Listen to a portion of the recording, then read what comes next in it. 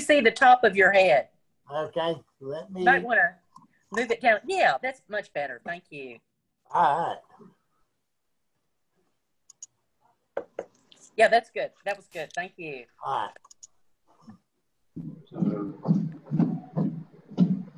Do you have your recording going? Yes.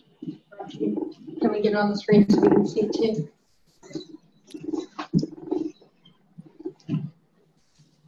Okay, Mayor. Ready? Okay, we'll call the September 9th, 2020 City Council Workshop to order. Ms. Sykes, will you call the roll, please? Mr. Green? Here. Mr. Hill? Here. Mr. Jefferson? Here. Ms. Moses? Here. Mayor Witt? Here. Mr. Coberline? Here. Mr. Helfenberger? Here. And Chief Gilmore?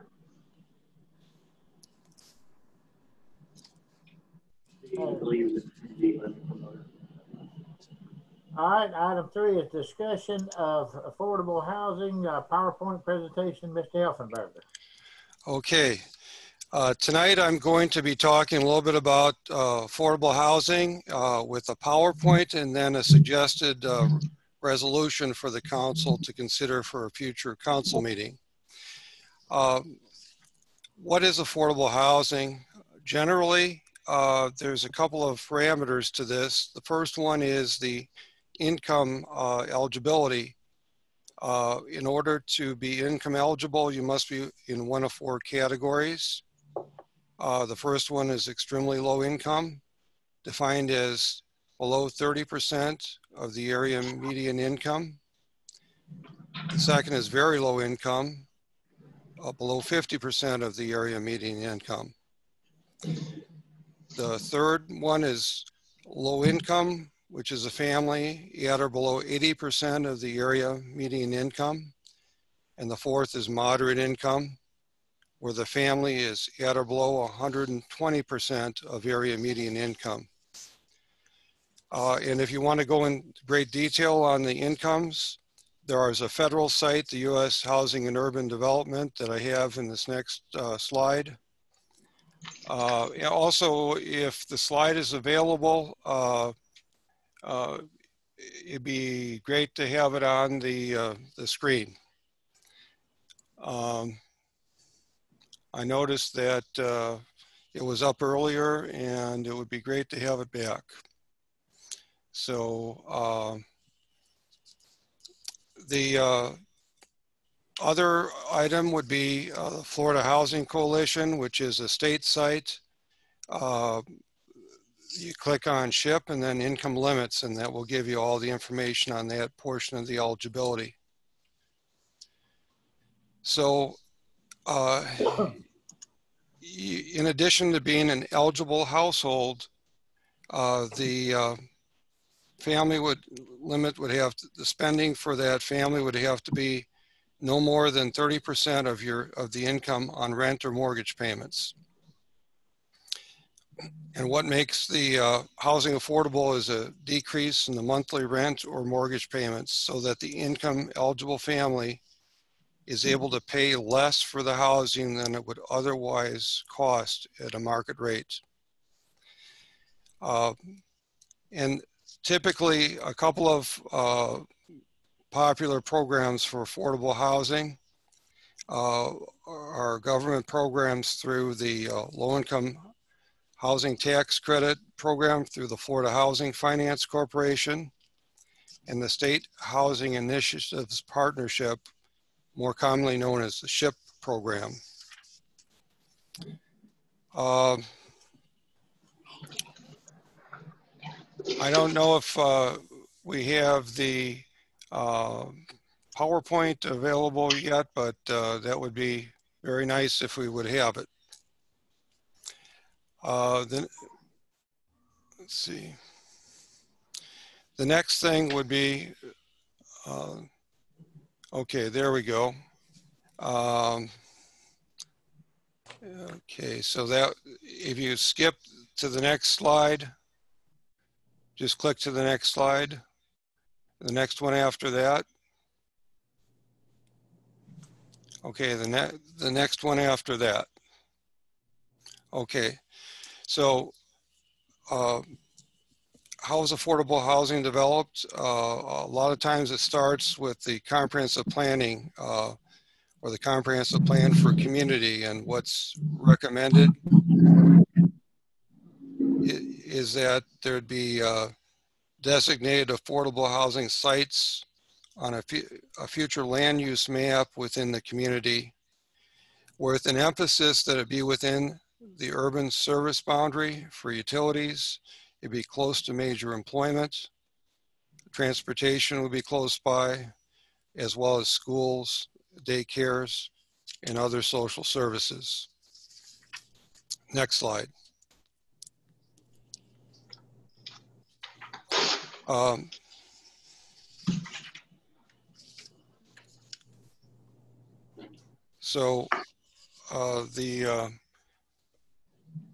Okay, the next slide, please. Okay, the change in comprehensive planning or zoning. Some of the suggestions would be that you would permit affordable housing in any residential area or in certain residential areas. Designating adequate sites for multifamily housing within the community. Allowing accessory dwelling units in some single family zones so you can provide for affordable housing. Let's say you have what's commonly known as a mother-in-law suite. When the mother-in-law is no longer using that, it could be for affordable housing. There would also be changes in development codes permitting things like pocket neighborhoods. Currently, there is an effort to look at potentially having tiny homes where you'd have, like near the Veterans Administration, there's an effort being looked at for tiny home development where you would have homes much smaller than normal, but it would be a place for displaced or homeless veterans to go to. The suggestion would be that it would be so many per acre. And currently there's an effort looking to try to get about 25 homes in a future development, but it's in the very infancy stages of research right now. Next slide. No, before you move any further, I got a question. Sure. I have just a couple that just moved up here from down south. Yes. They bought a piece of property right around the corner from where I live at. Okay. And they invited me over to look at the. It has a house on it, and behind this house, it has another little small house, which is termite infested. And just like you said about the mother-in-law, the mother has cancer, and they want to redo that. I guess they want to tear it down and start over. But would that be a problem with doing that? Would that be something that falls up under this program here? We'd have to look at the code to see whether for that zoning category you'd have to allow it or just allow it under certain guidelines within residential zoning codes. You probably wouldn't want it in every zone, but in certain zones like that area, it may be very suitable for a mother-in-law type home, or that could be used for affordable housing. So we need to, I can work with you on that. I will talk to you after the meeting and see about how we proceed on that particular situation. All right, I appreciate it. You're welcome. Okay, so the next one is adopt the land development regulations. Typically, what you see in a lot of communities is that for affordable housing considerations, the impact fee would either be waived or reduced, and the city has already done some of that. Requiring certain developments to include a percentage of affordable housing. For example, if you have a very large residential development over a certain size, you may say that a small percentage of that should be required or encouraged to be affordable housing. So that's something that the planning or growth management department would need to take a look at to make further recommendations to the city council. Next slide. Okay, so good comprehensive planning would include a housing element with measurable goals, objectives, and policies that relate to affordable housing. So when we're looking at either coming up with an amendment to the comprehensive plan, or when we consider a major upgrade to the comprehensive plan, we ought to include this housing element to address affordable housing in more detail. Next slide. Then there's the adoption of the zoning code. In some areas you see density bonus for special exceptions rather than as a conditional use. That would need a zoning change possibly. You can also do that through an economic development agreement for a specific development, but if you want to more broadly impact the community, we'd need to look at our zoning codes and how we'd allow the density bonus for developments that include affordable housing. We're also looking at in certain residential zones, maybe allowing all types of residential uses within those specific zones. And there's also procedures that maybe they're routine things, they're not creating new policy. If some of those could be delegated to the staff rather than requiring them to go before the Planning and Zoning Commission or before the City Council, that may knock off 2 or 3 months in the process of trying to come up with affordable housing. So those things need to be taken a look at, and we're already in the process of looking at that for business uses. The suggestion is that maybe we should look at that for affordable housing also. Next slide.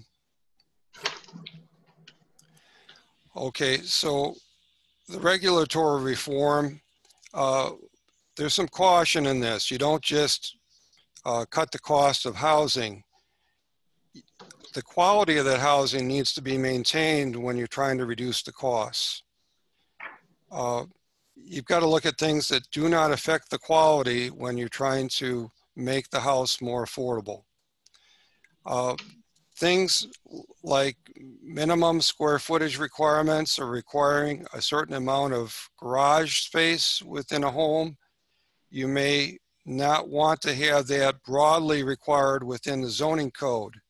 It may be fine within a certain small residential development through restrictive covenants that are not enforced by the city. But as far as a broad paintbrush, we're looking at minimizing the requirements that drive up the cost of housing for our residents. Also, there may be a provision where if you have an affordable housing application that it gets expedited permit consideration, it may get higher priority than the average permit. I don't see that as a big problem right now. If you had a lot of residential building, that might be a consideration for the future. Another idea is to do a housing economic impact assessment every time the government or the city would adopt an ordinance, if it has any relation to housing, to determine its impact on the housing market. I would think that for comprehensive type ordinances or resolution changes, that would be very helpful. Next slide.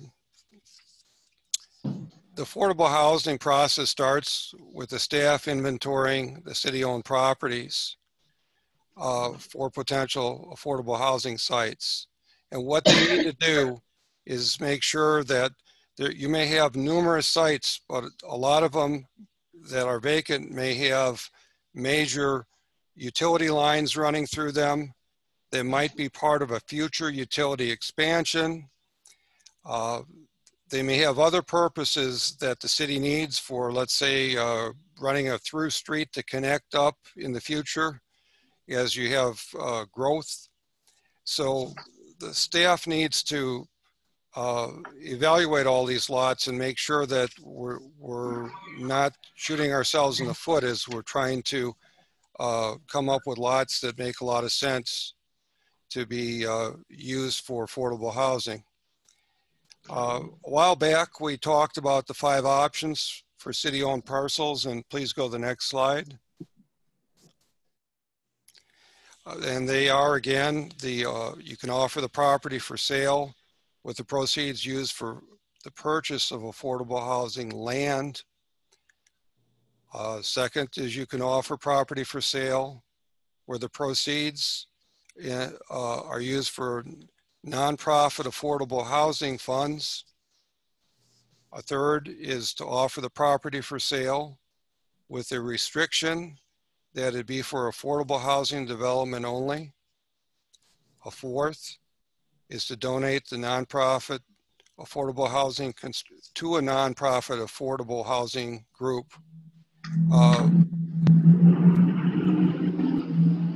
Funds from the city. The fifth is to designate certain properties to allow for future affordable housing development. For example, if you want to create a mixed-use housing development of affordable housing, or let's say a multifamily, you may have to combine a number of single-family lots in order to have a piece of land large enough to do the larger project. Next slide. Okay, I'm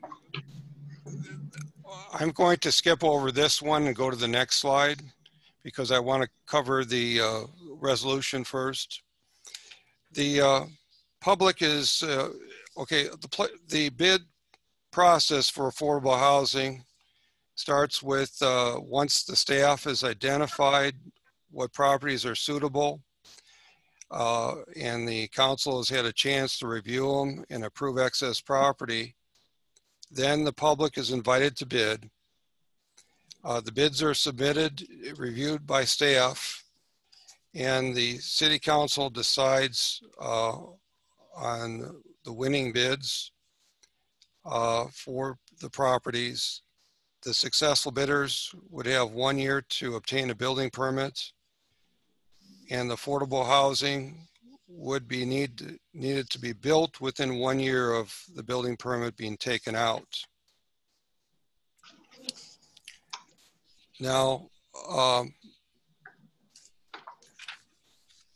I also, if there's questions on this, I also have a sample or suggested resolution that I think would narrow down some of these options.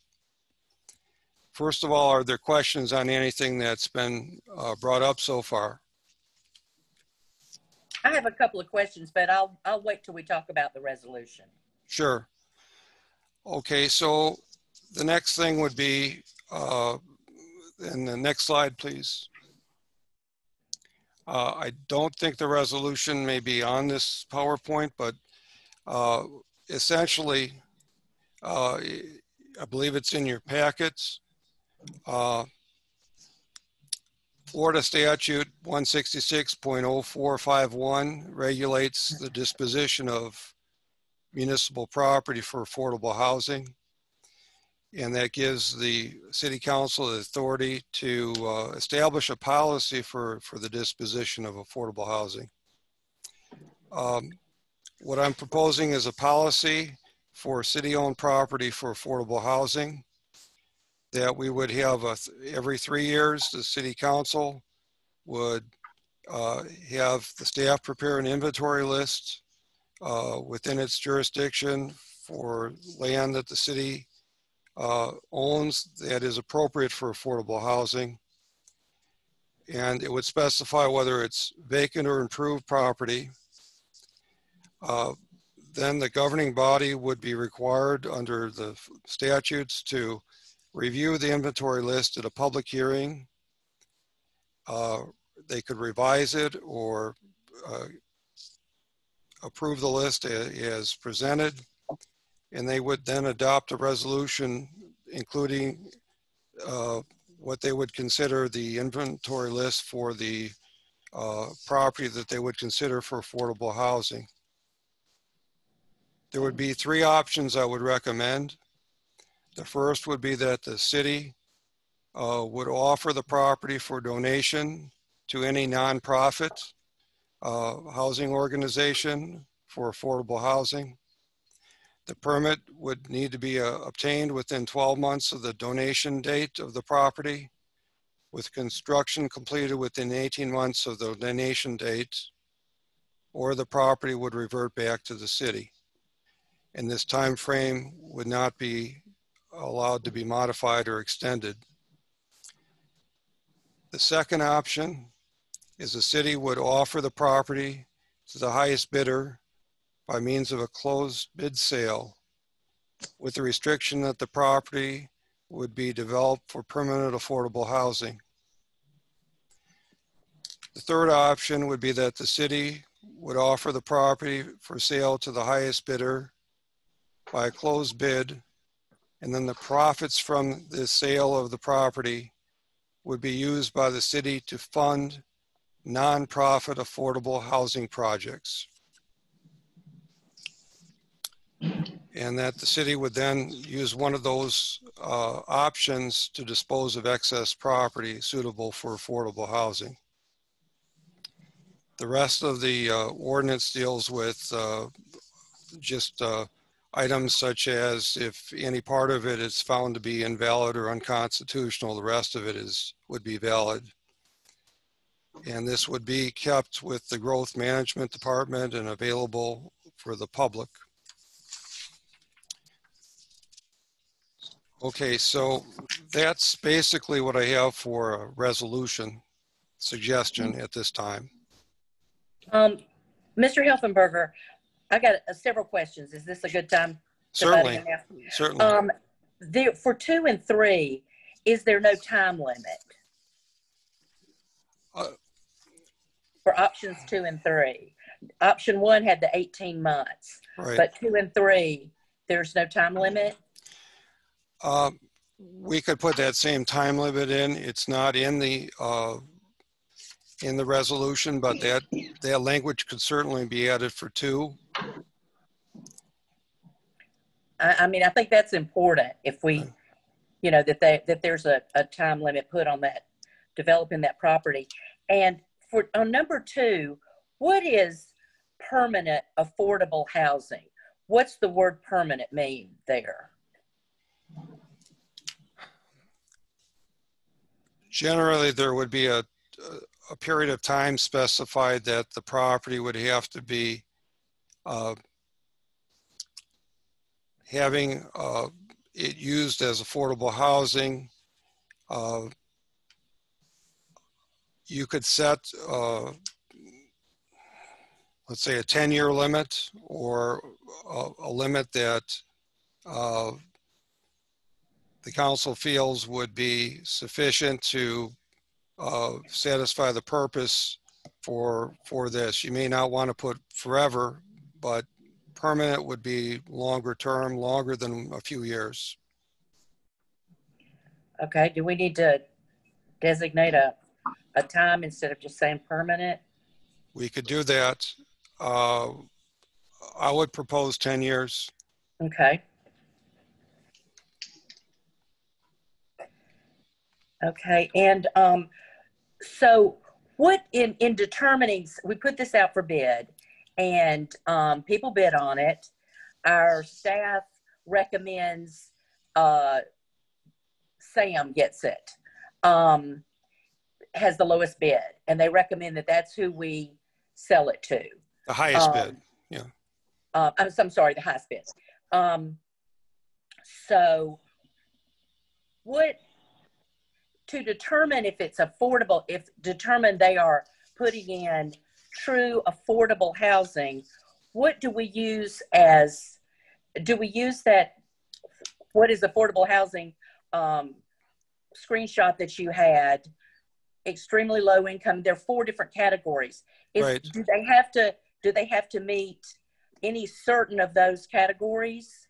I believe it has to meet one of those 4 categories, and it has to be 30% or less of their income. Should that be in the resolution as well? That would be helpful. It would be specific, and we could put those guidelines in there as what what would constitute affordable housing. We could put a definition section in. I just think the more that we can narrow this down, the less chance we'll have that it would be misconstrued. And okay. Okay. Makes sense.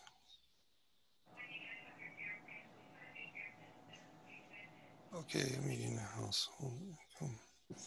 Okay. And also, I'm sorry. Also, if we're going to do things from the city for whomever gets the bid, such as impact fees reduced or other things that we can do in-house, should that be spelled out? I know there was a slide about those things, but do we need to be specific what actually we will be offering those people that do receive that property? That would make it easier, and that would make it a lot more of an administrative function instead of having this go before the council for each and every decision.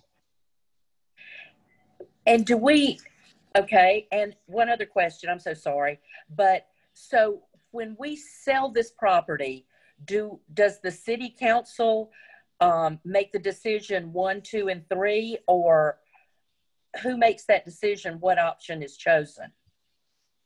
Do we do it before we place it for bid, or decide to sell it to a nonprofit? Okay, you would need to decide the option beforehand, because that would affect. That would probably affect who would want to bid on some of the options. So they would come to us, the staff would come to us Yes. with 5 properties or 2 properties or whatever, and then we decide the option, and then the next step is it's put out for bid or it's donated to a nonprofit. Correct. Whichever option we choose. Okay. And then getting back to your previous question, I would recommend reducing the impact fee by 50%. Okay. That's what we did in a couple cases in the past. That would be consistent with past practice. Okay.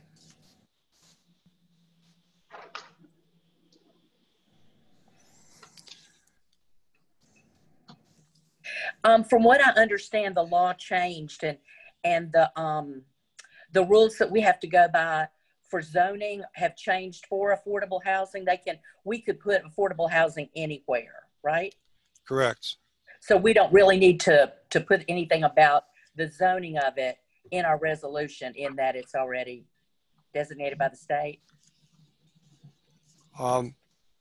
You could put it in the zoning categories, or it would have to come before the city council to make an individual decision. So the more you put into the ordinance or into the zoning category, the less it has to go before council for a decision. So what would we say? You could say,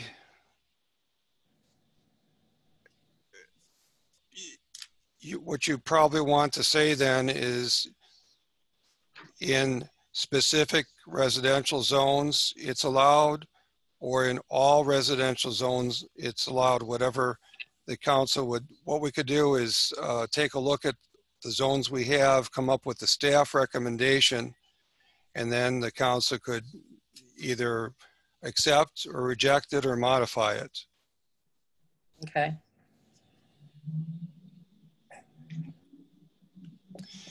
And I could do that along with bringing the resolution back to the council. So what I think helps is that then it streamlines it more, so you don't have this coming to you by case basis. Right. You set the broad guideline and then we follow it for the majority of cases, and you just have the exceptions that don't fit any of the guidelines. Mm-hmm. So it keeps a lot of the smaller ones from coming up to the council. Okay. Well, we want to make it as easy as possible for people to build affordable housing. Of course, that's our main goal, but we want to make it as streamlined so it's fair to everybody. Right. Mm-hmm. And by putting all this information into the resolution and streamlining it, you're speeding up the process for people that would like to create affordable housing. Right. Okay.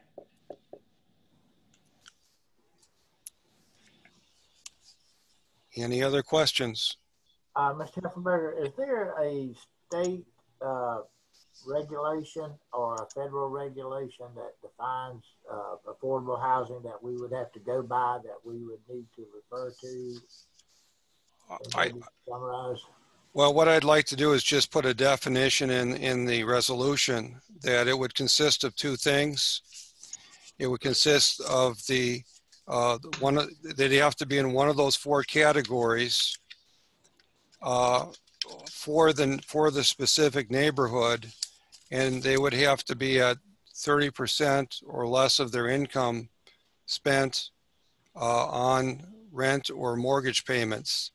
But it goes by neighborhood, and Mr. Koberlein might be able to elaborate on that, but I think you're looking at the one of the four income levels, 30% or less spent on housing for the neighborhood that they live in.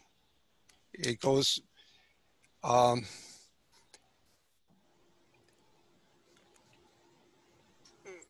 So, correct me if I'm wrong, but Mr. Koberlein, is there any other points that we have to cover as far as the definition of affordable household?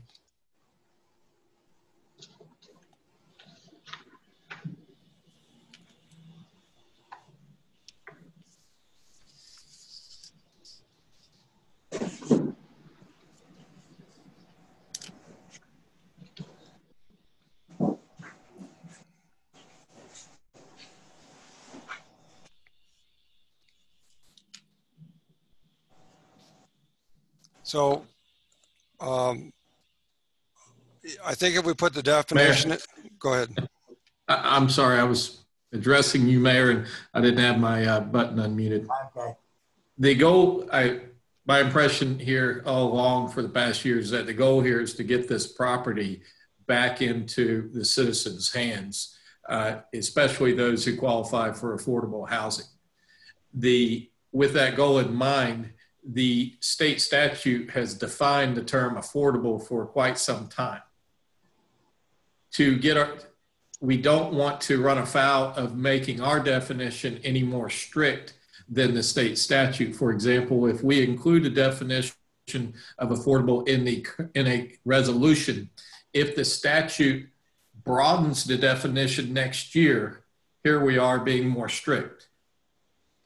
So if we just track the language of the statute and allow our definition to change with the statute, we can always try to achieve the goal and not have to revisit a definition. What I heard earlier when Ms. Moses was being addressed is that we want clarity and to let people know, but at the same time, we don't want to handcuff ourselves should the definition change and become even more relaxed next legislative session or the session after. So I would pause and suggest we don't put it in the resolution, yet we track the state statute. We might be able to craft some language that says, here's the current statute, and we will change over time as the statute changes and if it becomes more relaxed. And we just saw a large relaxation of the state laws that Ms. Moses, I believe, was inferring is that House Bill 1339 was passed, and it allows for residential affordable housing to be developed at your discretion, the city council's discretion, in residential, commercial, and industrial. And that's quite a big change. We do need to, Mr. Young and I with growth management have been conferencing in that we do need to get the land development regulations up to date so that they can mention that to developers who are looking to come into the community and develop affordable housing.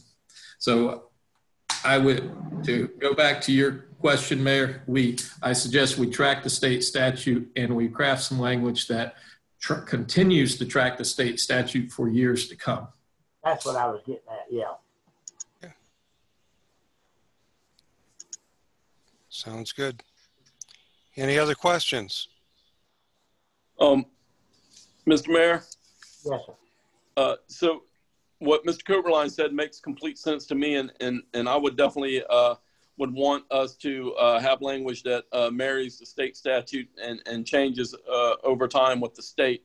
I think that's prudent to do. My concern, Mr.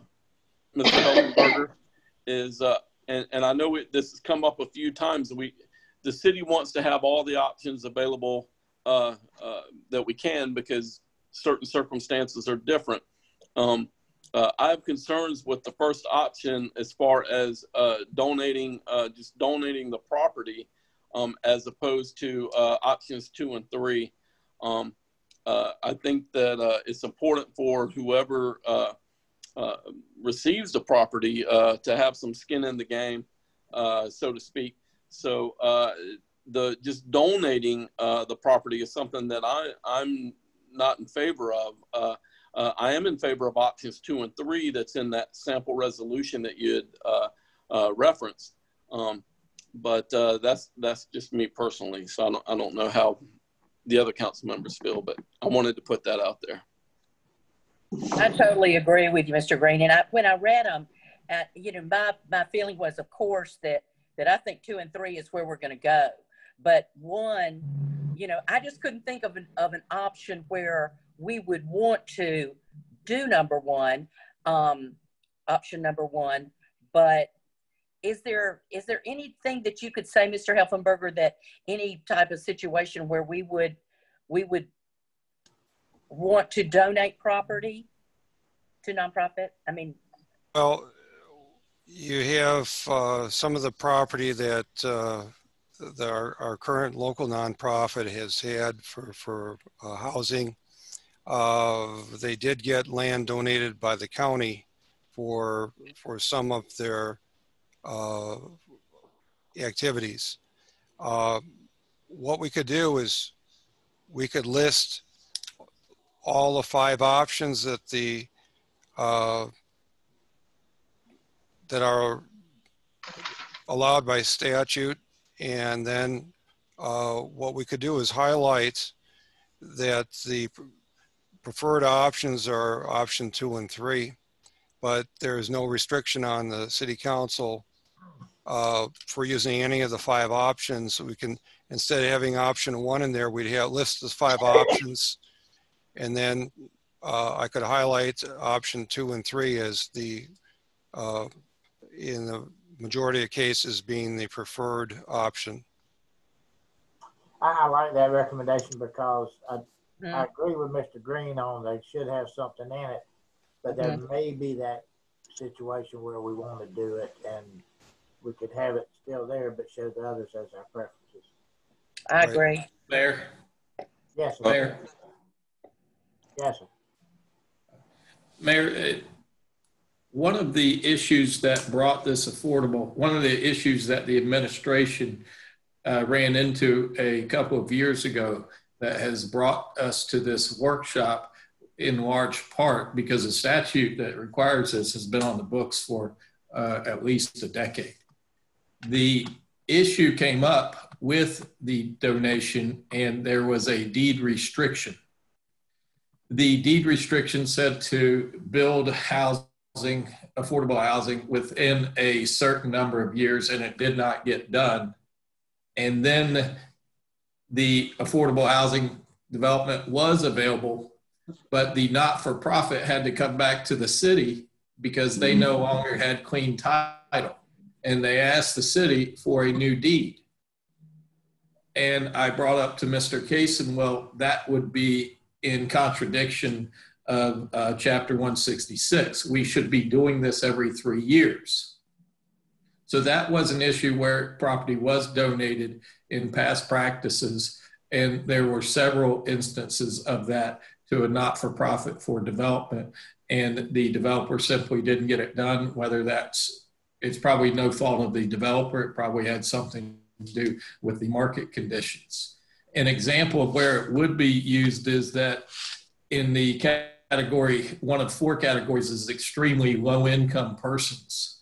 It's going to be very hard to find a developer that can develop a property, especially with the cost of lumber as we see them right now, but develop a property and still keep it in the extremely low income persons category. So I wanted to let you know that we have had those past practices. I like to see us change our past practices where we have a resolution and we're not doing it ad hoc. And that is what we are doing now. We're working on that practice. But that is a past practice of a not-for-profit, and that's an example of how a not-for-profit could come into play to get houses built for extremely low-income persons when a private developer may just not be able to get it done or at that pricing level. Mr. Coberline, we're talking about if they don't do something within a certain period of time, the property reverts back to the city. My understanding would be if we deeded it, we'd have to still do an action to get the property back. I don't know if there's an actual way to do it without that. We can do an automatic reverter, and if we have that, which is what was in the example that I just gave, there was an automatic reverter. And so when anyone tried to convey that property in the future, the title search came up and said, whoa, that automatically went back to the city. And so if we're still holding possession, we likely will not have to do anything on title, for example, a quiet title action or anything, because we conveyed the property, it automatically reverted back, and here we are wanting to do something again. The title has it. There's not much clouding there with that automatic reverter. Okay, I got you. Anybody else have anything else? Mr. Mayor, I had another question. Sure. For Mr. Helfenberg. I know the previous list of properties that we had seen, there were issues with some of those properties not meeting the requirements as far as maybe they were too small or too close. And I didn't see anything in the sample resolution that addresses that. If there's an outlier where a property maybe is an excess property for the city, but doesn't meet the requirements to be able to be buildable. Mr. Helfenberg, could you talk about that just a little bit? Okay, what I've done in my career as far as some of those outliers is if they have a negligible value, we've offered them to adjoining landowners, or another process might be to put them out for bid if an adjoining landowner would bid on it. But if the outlier property has no past, present, or future use for the city, I don't see why we would hang on to those, especially if they're not buildable.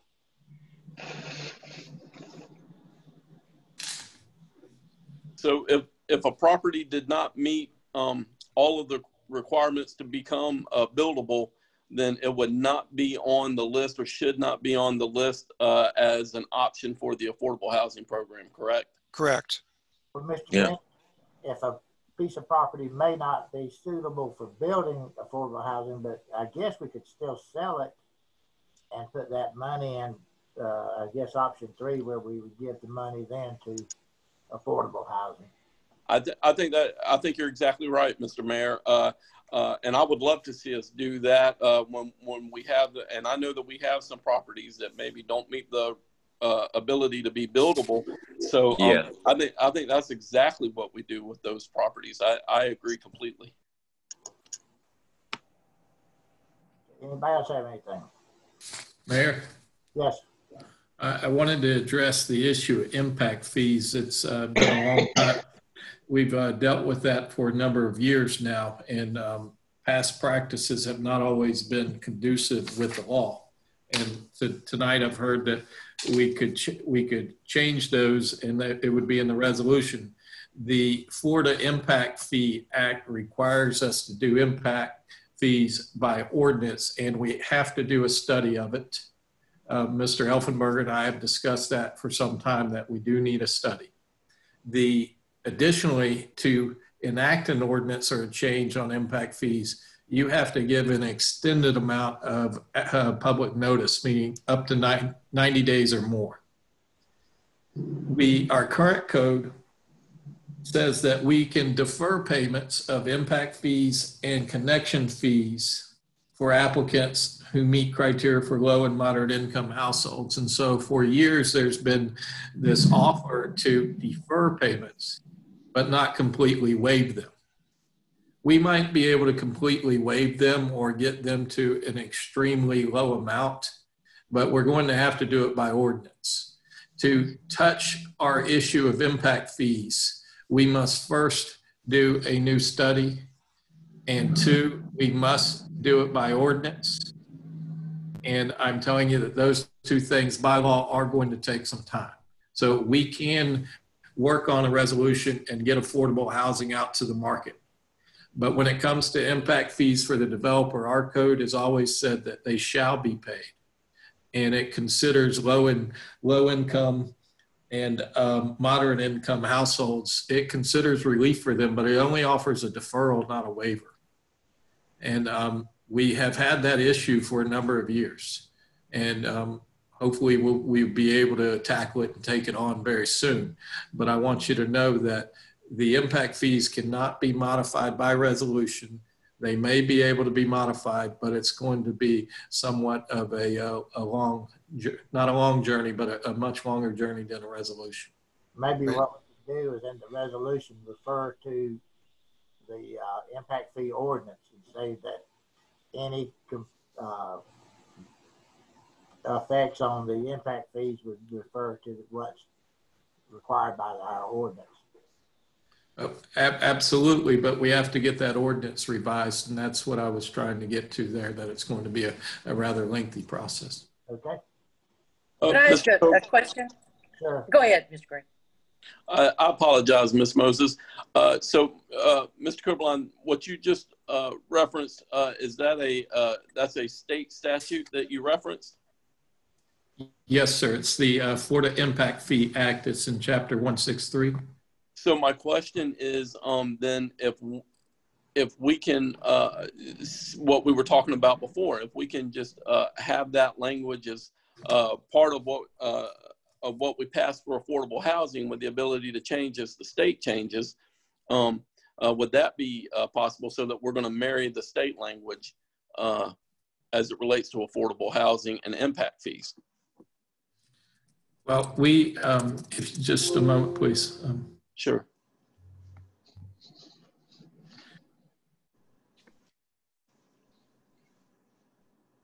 We will certainly track the language, but what I'm trying to express is that the statute says we can do a waiver or an exception for an impact fee for the development or construction of affordable housing. We have never taken advantage of that. Our code has, again, handcuffed us. We need to we need to unlock those handcuffs. In order to unlock those handcuffs, we may be looking at a several-month process. Because again, when we change the impact fee ordinance, it doesn't just require the 10-day public notice that we're used to. It requires at least 90 days. I see. Go ahead, Ms. Moses. I know, I was hoping you were going to ask the same question I was going to ask, but did I hear you correctly when you said that we can't waive, but we can defer? What exactly would that entail? Just deferring the impact fee? What would we be doing by deferring it? It's not a whole lot of relief, Ms. Moses. It's like what we hear about the payroll tax deferral right now. If you want to have your payroll taxes deferred right now, expect to pay them in the spring. And so it's not a whole lot of help to anyone. So it's basically telling a person, okay, you qualify for low income housing. That means that you're probably not going to be getting a bonus or any type of huge raise. You're in that socioeconomic class. So we're going to defer your several $1,000 impact fee for about 6 months. Oh, okay. That's not helping anyone. Right. The homeowner would still have to pay it, Sure. but it would be after the house is built. Yes, yes, ma'am. I got you. Okay. So that's of no benefit. Okay. Right. Any other questions?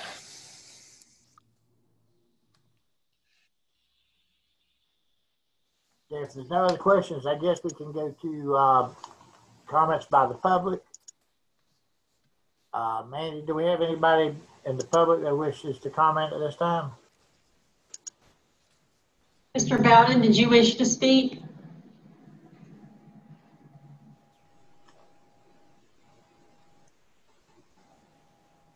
Mr. Bowden, can you hear us?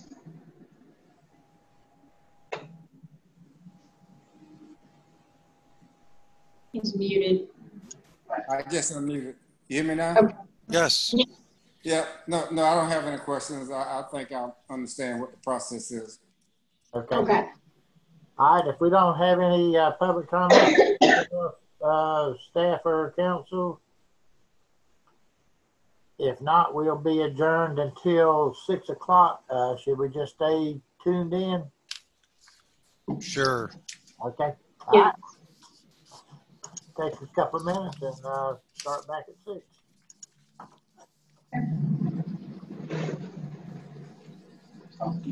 Yeah, so they can be separated.